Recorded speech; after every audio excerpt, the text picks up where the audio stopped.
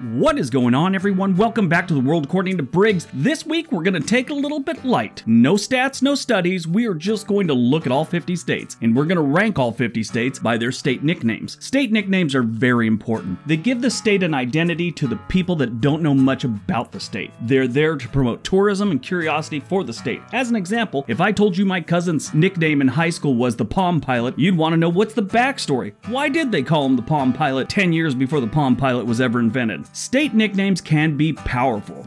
They can tell you about the history of a state, they can tell you about the people of a state, and they can tell you about the land. Some states have some well thought out nicknames that have meaning, and some have nicknames like someone forgot that the nickname was due until about 10 minutes before they had to turn it in. On this video, we're going to be ranking all 50 states by their respected nicknames and give you a little backstory to how they came up with that nickname. On this video, we're going to start from the absolute worst and work our way up to the best. So if we're talking about the worst, it's gotta be number 50.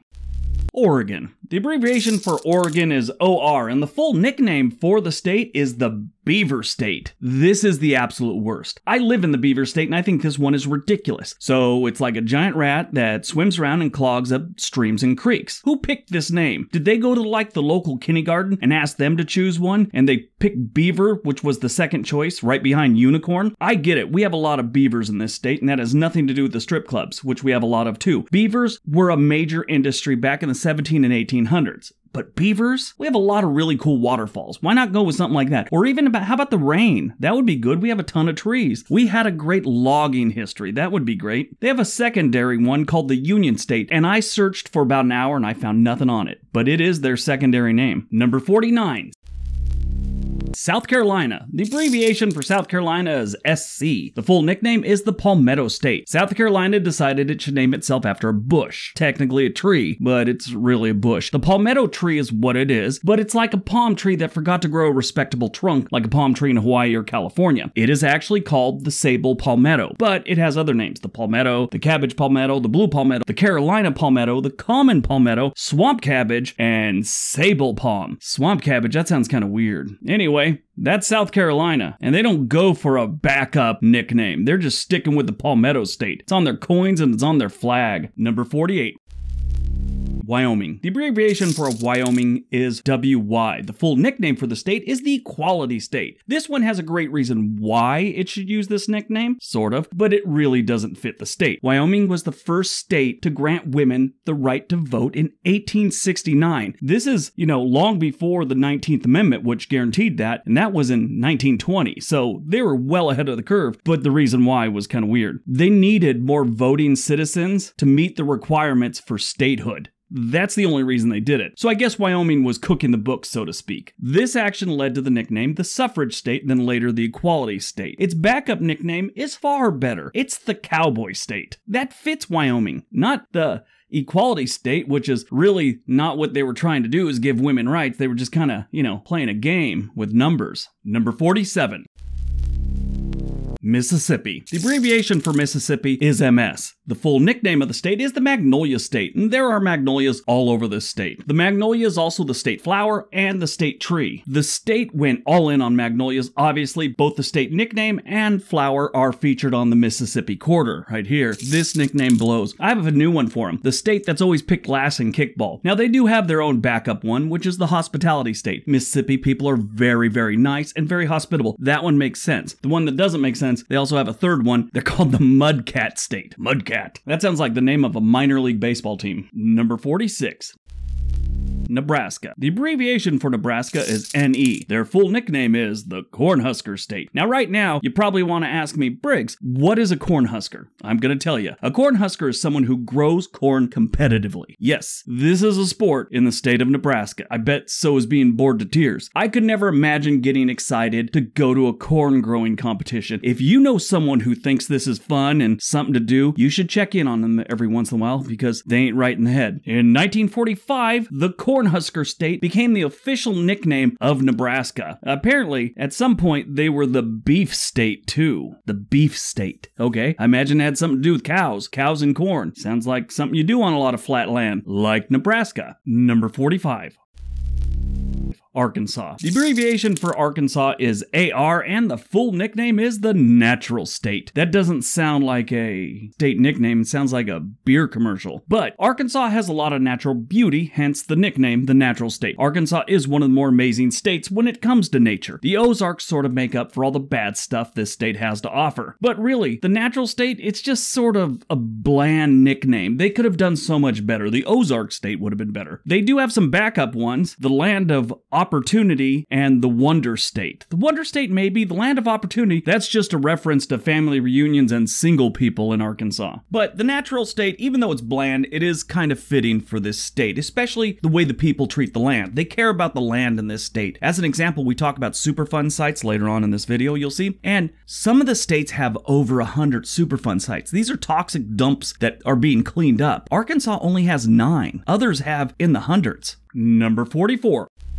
Idaho. The abbreviation for Idaho is ID. The full nickname is the Gem State. Idaho is known as the Gem State because the Shoshone Native American word for gem of the mountain is Idaho. They found out later this was a load of crap. Some dude told everyone the natives told him that that was the word for gem of the mountain, Idaho. When they asked the natives, they said they didn't even know what this dude was talking about. Turns out, he finally fessed up and said he named it after a girl he met named Ida. I don't know where he got the ho part, but I have my suspicions. So the Gem State is lame in the first place, and then to find out it's all about a lie, they should probably just call it the Big Lie State, or maybe the Dirty Little Secret State, or something like that. Number 43.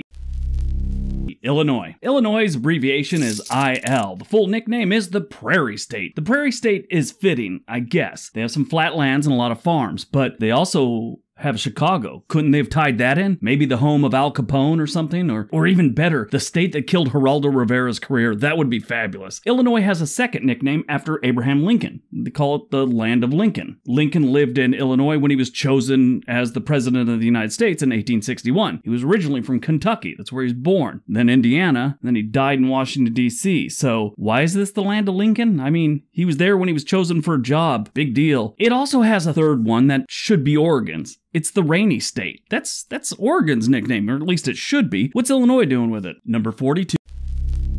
Louisiana. The abbreviation for Louisiana is LA, sort of like Los Angeles. The full nickname is the Pelican State. There are more pelicans in Louisiana than most any other place, so Louisiana is known as the Pelican State. Okay, they got a lot of pelicans. I'm not a fan of pelicans. I think they're kind of useless. Well, I didn't think they were useless a few minutes ago. I have to tell you, I wrote 2 minutes worth of solid material on pelicans delivering babies. And while I was recording it, I guess my wife heard it, stuck her head in the room and said, "Storks bring babies, you idiot, not pelicans." So that was that. Now, they have 4 other solid nicknames that they should go by. The Bayou State. Absolutely. They got bayous everywhere. The Child of the Mississippi. It's at the end of the Mississippi River. Totally makes sense. I like that one a lot better. If it was the Child of Mississippi like the state, I'd totally axe that one. But it's also known as the Sportsman's Paradise. Tons of fishing, tons of everything there. And it's also known as the Boot because it's shaped like a boot. That one they can throw out. But the other 3 are pretty good.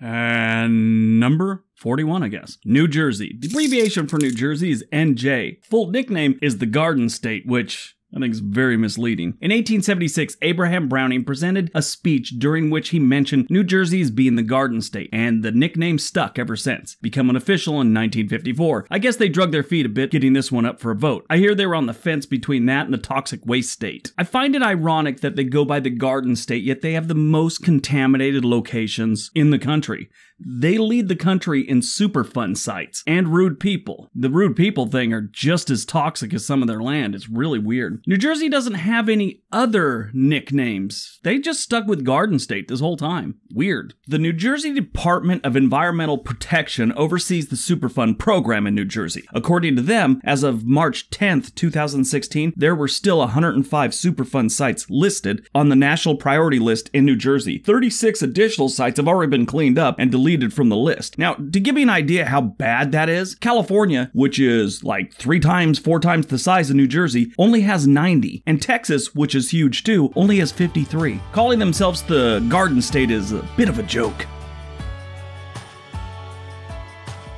Alright, so that is the first of 5 lists. We're gonna have another one out tomorrow. I hope you guys enjoyed this. I liked them. Don't forget all the links below. Give this video a big thumbs up. Tell me what you thought. Don't forget to subscribe if you already haven't. Everybody have a great day.